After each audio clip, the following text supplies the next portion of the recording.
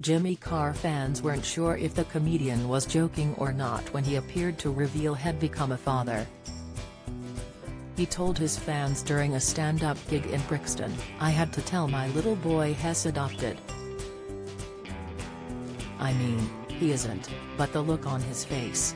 I said, no, no, no, you were adopted, the new family is picking you up tomorrow." He also quipped, "We're having a gender reveal party for our kid, but we're going to wait until he's 21 just to be sure. With some babies you can't tell, is it a boy or an ugly girl?" The 49-year-old sparked speculation that he welcomed a tot with long-term partner Caroline Copping when he was seen pushing a pram on several occasions since 2020.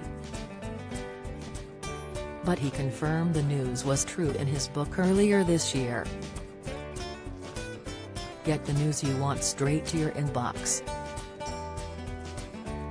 Sign up for a Mirror newsletter here.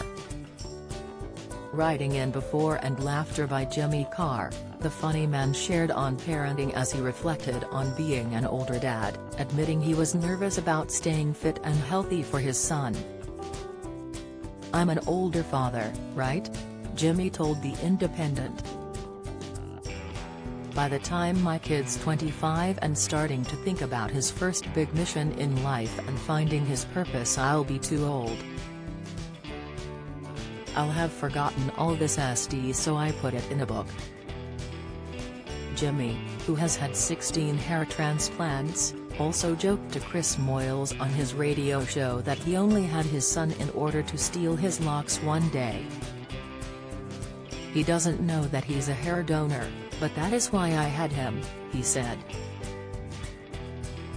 "I'm hoping to harvest more, I'll have a blonde quiff on the top." Jimmy also revealed the unusual moniker he and Caroline, 46, had chosen for their first son, Rockefeller. Speaking to the Parenting Hell podcast, Jimmy said, "It's an unusual name. I've always liked surnames as first names. We go Rockefeller. I always liked Fella, I think it's a lovely thing. People always go with the rock thing, but actually Fella's a great name. Alright Fella, brilliant." The 2-year-old has so far never watched any television, and his dad hopes to keep it that way. "Has never seen TV. Has too." "Is that weird?" said Jimmy. "The only thing he's seen is videos of me, like if I've got a gig and has going to bed, well do a little FaceTime at bed. Hopefully by the time we ease TV in hell just go, am not interested, my dad seems to present everything." Jimmy, whose new game show I Literally Just Told You airs on Thursday, said he won't be encouraging his son to follow his footsteps and become a stand-up comic. "I'd love him to follow in my footsteps, but not necessarily into comedy. Into whatever makes his heart sing," he explained. "Whatever that thing is that just makes him go, oh, I'm so happy doing this. If you get to find that thing where you live to work and not work to live, that's for me incredible." Who wouldn't want that for their kid? Caroline, who Jimmy started dating back in 2001, is the commissioning editor for Channel 5. They met at an audition, and Jimmy thinks she wasn't at all impressed by him at first. Speaking on Desert Island Discs, he joked he saw her note down that he was a one-note comedian with the eyes of a sex offender. While Jimmy is a doting dad himself, he can't say the same about his own father.